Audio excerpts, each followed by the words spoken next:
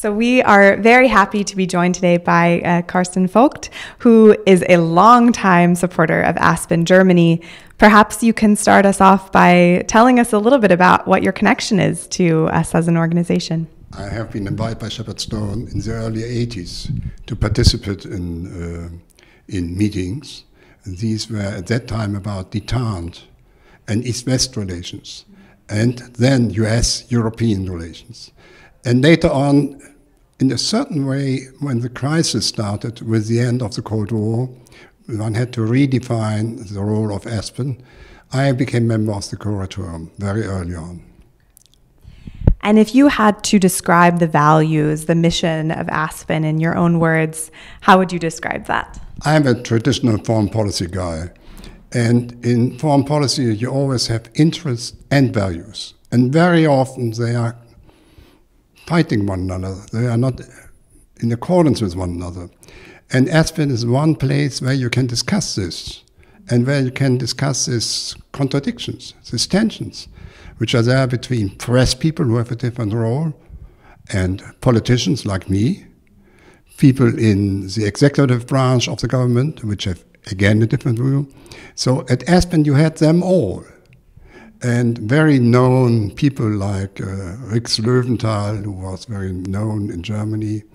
And you had people like Albright in other Aspen meetings. At that time, she was not foreign minister.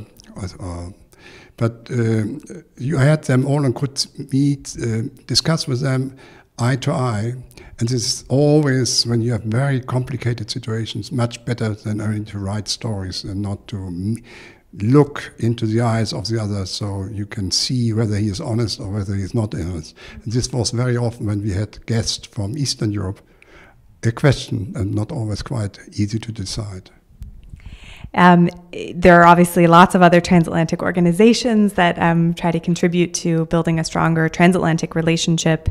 You mentioned some points there around Aspen's mission.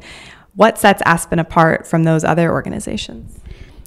It's different from other organizations because it's part of an international network which is led by Americans.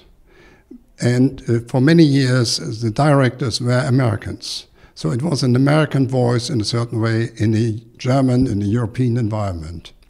And Berlin was a hotspot, complicated point. In those years, we had a lot of different views. And you needed to talk with one another and not only to write letters and booklets to one another. And these discussions, also in the evening, these discussions off the record and very personal and very honest were very important in all those critical years.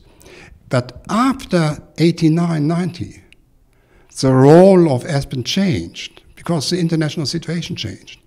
Then you had for quite a while, contradicting tendencies inside the Aspen Institute, which want to redefine the Institute in view of the new situation. This took some years, it's led to some critical points, but finally Aspen now is again in a situation in which it is at the core of the Berlin debate on foreign policy issues, and again, with both aspects, interests and values. We obviously have the chance to reflect on the history, but also look towards the future, especially in this year, which is our 50th anniversary of being founded here in Berlin. What would you hope for the future of the Aspen Institute moving beyond our 50th year? We are in a very critical situation. We are now in a situation where there is a turning point as important as the year in which the wall was coming down. And it will change Germany, it will change Europe, and I think it will change also the world. And in this role, the US is redefining its role. And Germany is redefining its role and acting in spheres, even in the military field, where I never thought we would act. And we have to redefine our role, our political culture. And for the first time, I'm not so sure whether the United States is redefining its role in the international field in the correct way. Therefore, it's not only a question mark in direction of Germany, And other European countries, also a question mark in direction of the United States. And we only hope that the Aspen network, and Aspen Berlin especially, and Aspen Germany especially, will contribute to a correct interpretation of what we need to do for the next years and decades. You've left us with some big questions for the future, and we're so happy and honored that you have been such a strong supporter of Aspen so far, and we look forward, obviously, to continuing that partnership moving forward. Thank you so much for being here today.